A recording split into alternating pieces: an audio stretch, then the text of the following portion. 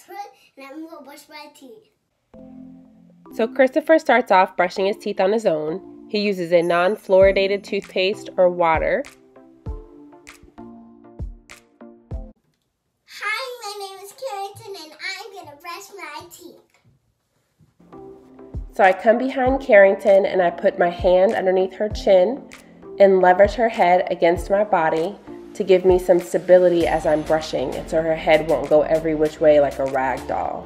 I'm able to brush the chewing surfaces of her teeth, the outside, the inside. Sometimes her mouth will become tight as I'm brushing, and so I'll use my finger to push her lips out of the way to make sure that I'm getting her teeth and her gums nice and clean. I'll brush the roof of the mouth, the cheeks, have them spit, and come back and brush the tongue. The bacteria is getting everywhere. We gotta make sure that we're brushing all those soft tissues as well as the hard tissues of the teeth. Rinsing with water, and then they'll rinse and spit again. Christopher is 4 years old, Carrington is 5 years old, so they've had some good practice with being able to spit and rinse and spit, so they both use a pea-sized amount of fluoride. I'm gonna demonstrate how to brush an infant's teeth with this baby doll. I use my hand to hold the hand of the baby and push the baby against my body, once again for stability. An infant is not going to hold still for you. They will get used to it. It will become the new normal.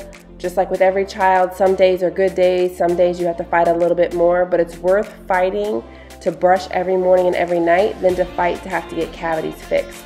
You brush their teeth with a smear of fluoride toothpaste, get their teeth, get their gums. Once again, they will get used to it. This is a great practice to start as soon as you see teeth. We are going to floss our teeth. We use the floss picks for them because of the size. Their mouth is tiny. It's really hard to get in there with floss. I will get in there a few days a week to work with regular floss, but they are very used to being able to floss on their own. And then I come back behind with a new one because it gets all messed up with them. I come back and I'll floss a couple of teeth. I'll rinse off the floss. I'll check and make sure it's not shredded.